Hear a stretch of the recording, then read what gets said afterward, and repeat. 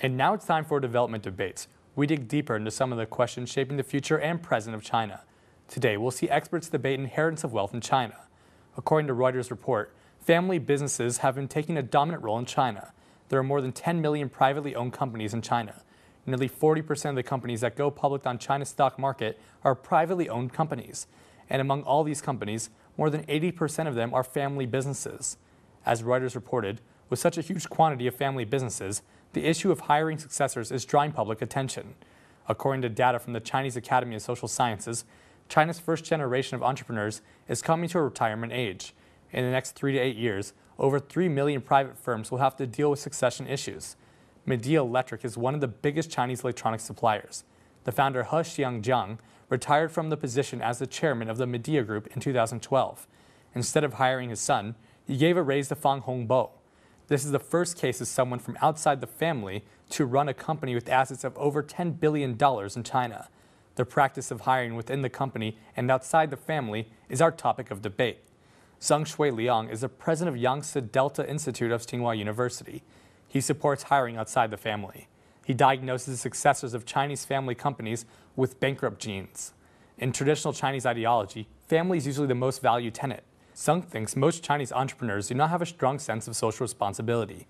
He doesn't think these companies make serious efforts to contribute to the greater society.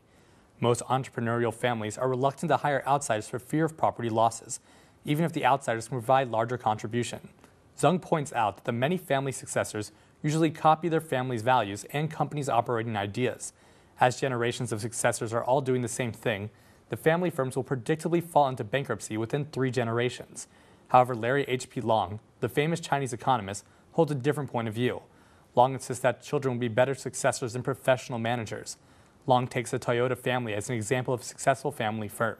Toyota was established in 1937 by Kiichiro Toyota as a spin-off from his father's weaving company.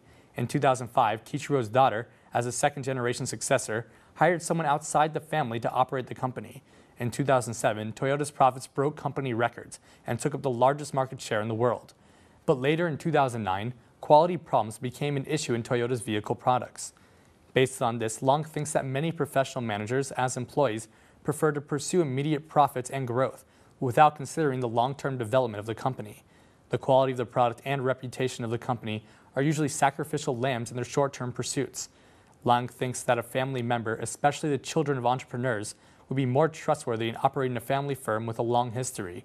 Additionally, Long mentions that those professional managers are easily motivated by higher salaries, unlike family members who want to protect the legacy.